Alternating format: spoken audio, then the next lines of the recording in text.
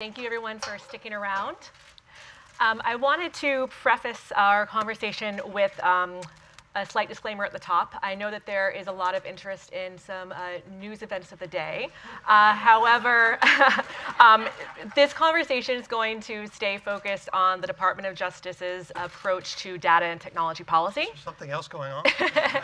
There's nothing else more important than that. So Deputy Attorney General Rosenstein is going to stick to talking about those topics that he can discuss. So with that, I thought I'd open it with an issue that everyone in this room has talked about a lot and is very familiar with on encryption. In a recent speech, you talked about your support for what you called responsible encryption and the ability of that couples secure encryption with the ability of government to access that information when needed. But you also don't want the government to micromanage the engineering of technologies. Can you maybe start us off by elaborating on how you see striking the balance of privacy and public safety? Absolutely. I fully appreciate the perspective that so many privacy advocates have. And of course, from a law enforcement perspective as well, maintaining confidentiality of information, electronic information, is really important to us.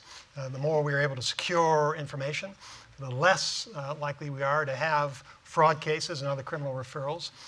So encryption is really critical to data security. But I also see the law enforcement problems that are raised by encryption. Just to give you a sense of what I experienced. Before I took this job, I served as U.S. Attorney in Maryland, and we had a number of cases increasingly that arose over my tenure from 2005 to 2017, in which data was inaccessible to law enforcement, but was probative of criminal activity, and in some cases even represented criminal activity in and of itself. And so the point of the term that we use for what we're seeking, responsible encryption, is that yes, we favor encryption, but not encryption to the exclusion of legitimate law enforcement concerns. And so I think it's important for everybody involved in this debate to recognize that there is something on the other side of the balance, that if you have encrypted communications that are completely protected from detection by law enforcement, even with a legitimate law enforcement reason, even with probable cause, even with a court order or a warrant, then you're going to be allowing criminal activity to occur without the ability of law enforcement to intervene. And so the term responsible encryption is intended to capture the need for a balance, that is, encryption that protects information from being accessed improperly for criminal purposes, but responsible in the sense that it remains available to law enforcement with a legitimate need ordered by a court. And with the proliferation of location data and internet-connected devices, some have said that we're in the golden age of surveillance when it comes to what law enforcement does have access to. How would you respond to that? I'm not sure what they mean by golden age of surveillance. We certainly have more surveillance than we have in the past. We'll probably have more in the future in the sense that you describe it. People protecting themselves with cameras and surveillance systems and that sort of thing.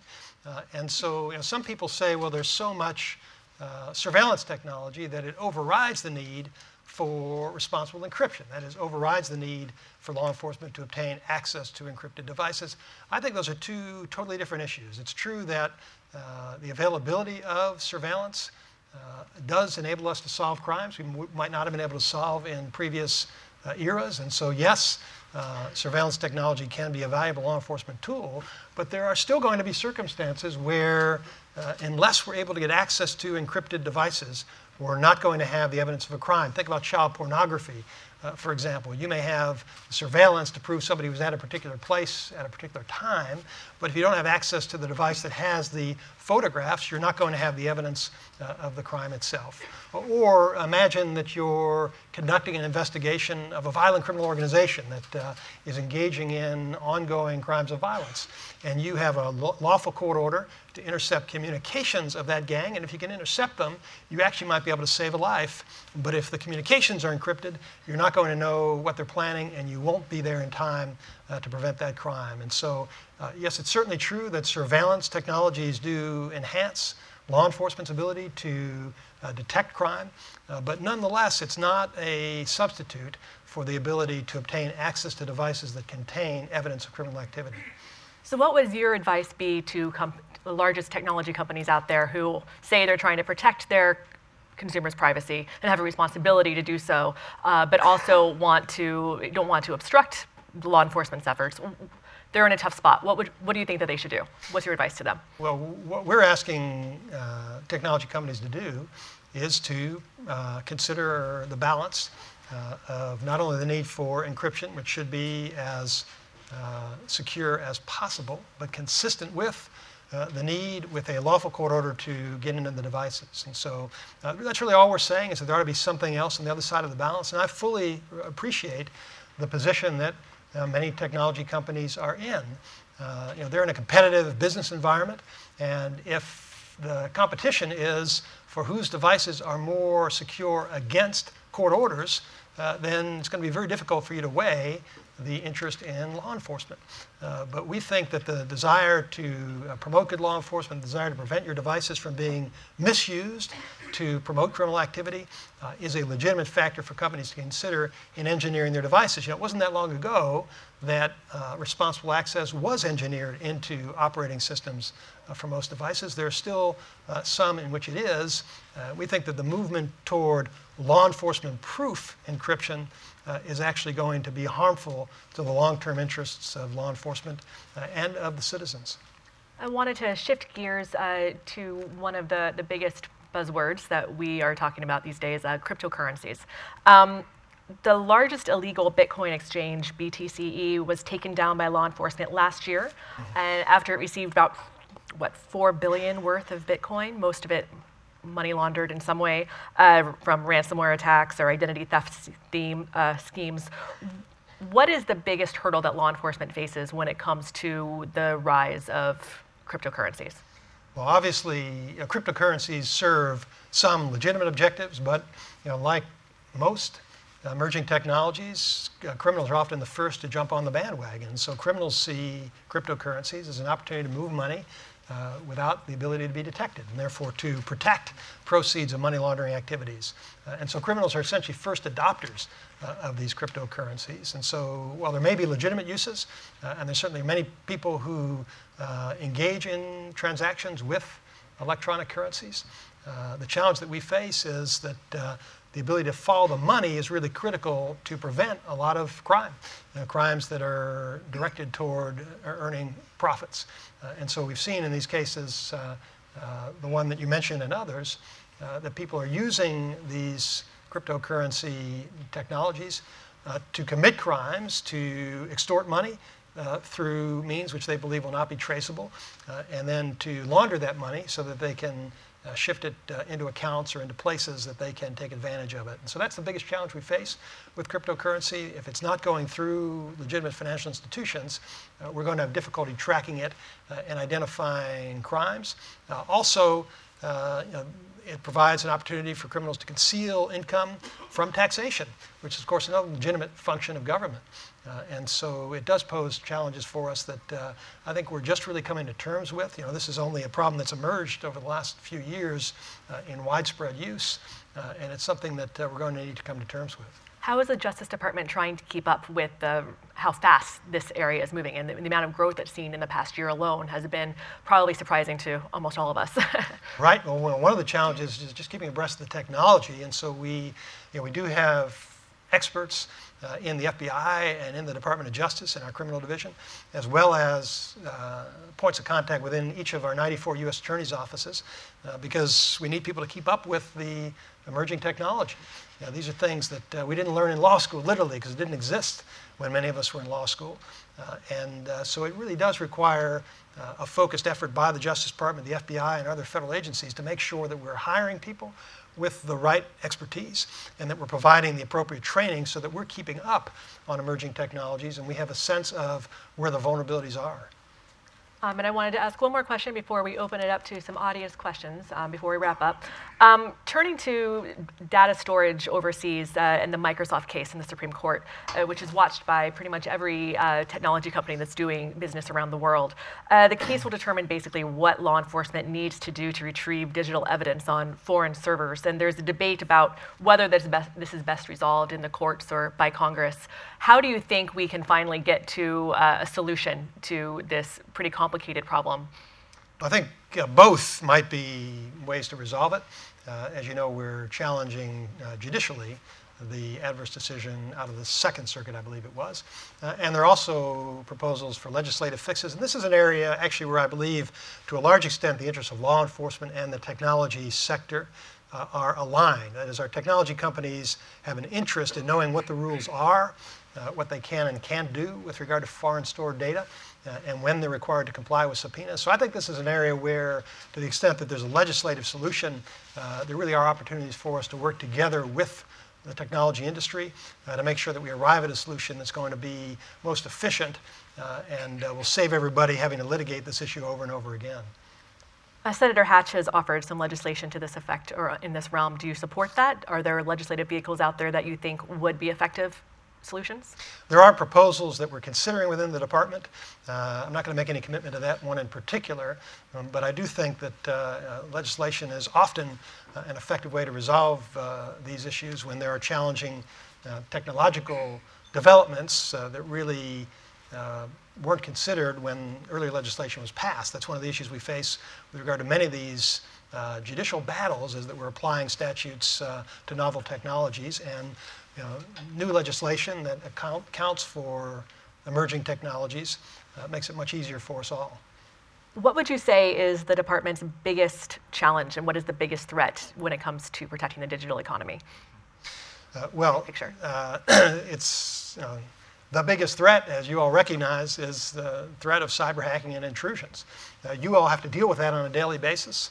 As you know, our federal agencies are very much engaged, working on their own and working in coordination with industry to combat these threats. Some of them are from foreign state actors, espionage efforts. Some of them are commercial hacking efforts. Some of them are criminals who are out to extract ransom or extort corporations.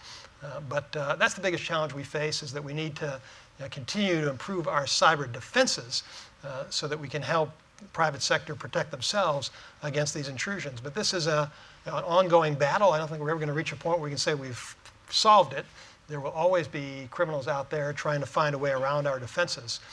And that, I think, is the biggest challenge that we face in law enforcement. But we're working cooperatively with the private sector. Our goal is to make sure that we work with you to develop technologies that enable you to defend yourself, so you won't need to call on us after crimes have been committed and after you've suffered intrusions and data exfiltrations.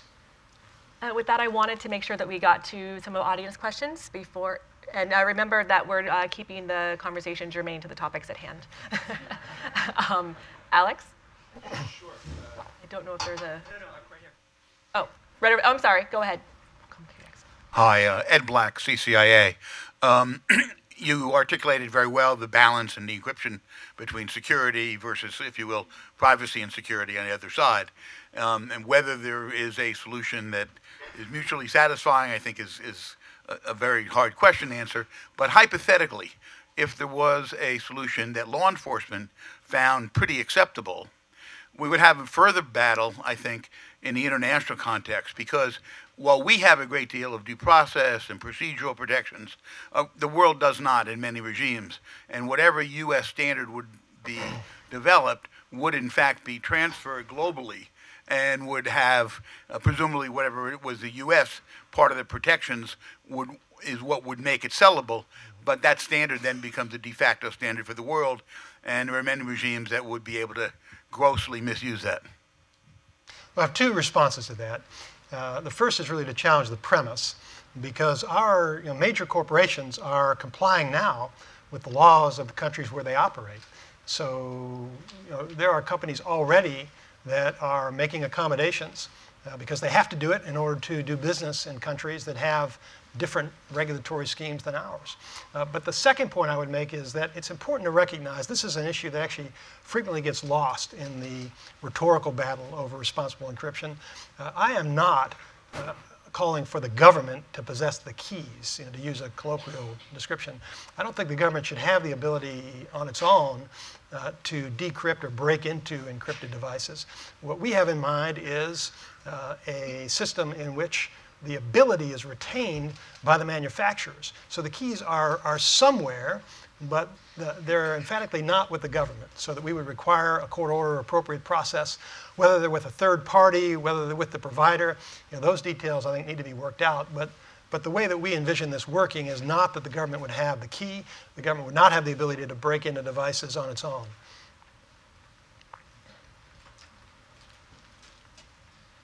Alex Howard from the Sunlight Foundation. Thank you for your anti-corruption work. We care about that a great deal, along your commitment to being more open and transparent with the public. One concern we have seen consistently in the groups of peoples we work with, however, is public access to public information and the legitimate diagnosis of vulnerabilities and security issues in web browsers or devices or hardware. We've seen, unfortunately, prosecutors use the discretion they're granted under the Computer Fraud and Abuse Act in ways that concern us, particularly with respect to chilling the act of so-called white hats, people who are trying to diagnose and find problems. The Department of Defense has had a very successful bug bounty that's put out where they're encouraging the public to help them find issues. Would you support reforms to the Computer Fraud and Abuse Act or offer guidance to the nation and to law enforcement officials? They make it clear that accessing public information and then telling public officials that it's there is not a crime. And moreover, that if journalists document those issues and link to them, that they also should not be prosecuted for effectively telling the public servants that they have a problem they should fix. Alex, that sounds very reasonable. I fear that it's a loaded question, but so I don't know what the hidden meaning is, but generally I would say yes, I think I have in fact talked about that DoD model as being an effective model of encouraging people to come forward voluntarily and identify weaknesses. That's how we find them. We want to find them before we're victimized. And so generally, yes, I gather you must have in mind cases where you think somebody really was a white hat hacker who was prosecuted. So I'd have to know the facts of those cases. But as a general matter, I would say, yes, we do. I think the DoD model is effective of encouraging people to come forward in a constructive way when they identify a flaw and not try to abuse or misuse it in order to commit intrusions or exfiltrations.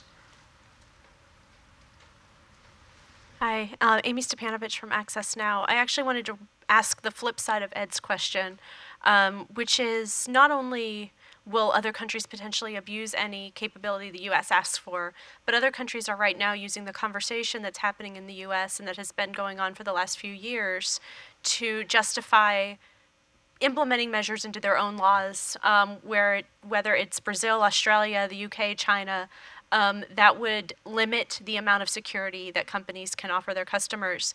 And in my mind, if there's anything worse than limiting the way users can be secure in one way, it's limiting it in 5 different ways in 5 different countries. Does the U.S. owe some sort of international obligation to the idea that hacking and corporate espionage and security is the biggest challenge that you're saying faces the digital economy, to try to make security better and not make it worse globally? Yes. Yeah, I'm not sure exactly what you're getting at, but yes, and that's why we talk about it in terms of a balance. Absolutely, we are in favor of encryption, and there are experts who argue about whether or not what I have in mind is feasible. And I don't purport to be an engineer, but there are experts who say, yes, it's feasible, that we could and have, in fact, developed systems. Now, there's a Symphony system, for example, used by some financial institutions in New York. We do have systems where we retain a high degree of confidence in the security of the system, but nonetheless, we preserve lawful access for regulatory or law enforcement purposes where there's a legitimate need. We have time for 2 more questions. Yes, right over here. Hi, David Green with NBC Universal. Mr. Deputy Attorney General, I wonder if you would speak about the priority of your department with the issue of piracy, content theft, and whether that's still an important issue for the Department of Justice. That is still an important issue, Mr. Green, as it was when you were there 25 years ago. One of my early colleagues at the Department of Justice, absolutely. We haven't talked today about intellectual property, but that is one of our top priorities. In fact, we recently established intellectual property coordinators around the world. We announced, I think, 5 IP coordinators that we've set up. We've actually detailed Department attorneys to be stationed in foreign locations to coordinate efforts in those areas, because we recognize a lot of this threat comes from abroad. And intellectual property is critical to the success of American industry. Entrepreneurs deserve to know that we're going to do what we can to protect their intellectual property interests. And so, yes, we are very concerned about piracy, and our department's criminal division does have experts who focus on IP, and that continues to be a very high priority for us. One more? Hi, Kathy Gellis. I'm an attorney in private practice. My question, going back to the encryption keys that you think would be, I guess, retained by companies, how is a company to respond if they suffer a data breach and the only thing compromised is the key that they've been holding on to? Right. Well, obviously, your goal would be to prevent that. And as I explained to you, I am not an engineer.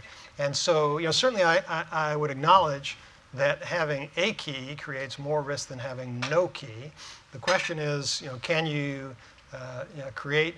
can you engineer a system that is sufficiently secure, that there is adequate assurance that those keys are not going to be wrongfully accessed, or that if they were, if somehow the provider or the third-party custodian lost control of them, that we would have appropriate notice so we could prevent any improper use of them. So that's a challenge that I think is appropriate for engineers. I feel relatively confident, based on experts that we've consulted with, that it is feasible. And there are, in fact, systems out there that seem to be reasonably secure, but nonetheless do provide the opportunity for responsible access with appropriate judicial supervision. Thank you. I think we're out of time, but thank you very much for joining us today. And for everyone in the room, I'm told to let you know drinks will be in the next room. I'm sorry to miss that part. Have a good evening. Thank you. Thank you, Tim. I appreciate it. Thank you.